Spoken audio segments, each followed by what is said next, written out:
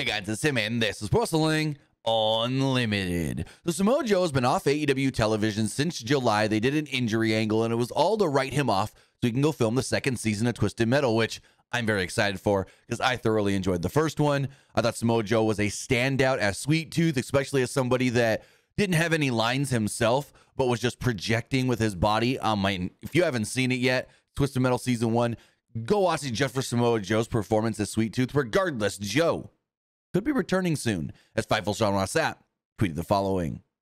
He should be back sooner than later. Twisted Metal is finished filming.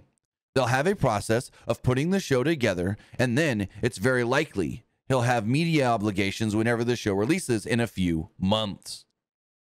Now, a couple things to clarify here. As far as Sean Ross Sapp saying when the show releases in a few months, that's not really the case, because last we had heard from Peacock was that this show was slated for a late 2025 release. So if Sean Ross Sapp is here thinking, oh, well, they're going to have to do things, maybe reshoots, because he said process of putting the show together, then he's going to have media obligations and everything sooner rather than later.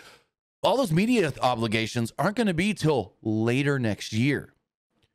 So if we're to think that Twisted Metal has finished filming season 2, Joe can essentially return at any time now. I don't know of Joe having any other roles that he's got to film and go do right now. We know he's going to be in the next Yakuza game, the Like a Dragon pirate one, I think is what it is.